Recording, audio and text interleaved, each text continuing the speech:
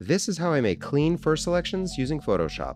So here's our photo, and we'll start by grabbing the Quick Selection tool, choosing Cloud from this dropdown, then clicking Select Subject. Make a layer mask and we're done. It looks pretty good already, but some parts of the hair are missing, and the edges still need some work. So we'll double-click on the mask and use the Refine Edge brush to paint over edges we want to perfect.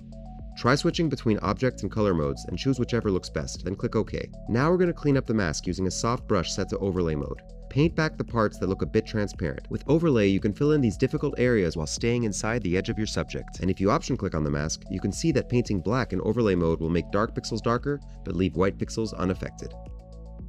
When your mask is ready, the last step is to fix the edge color.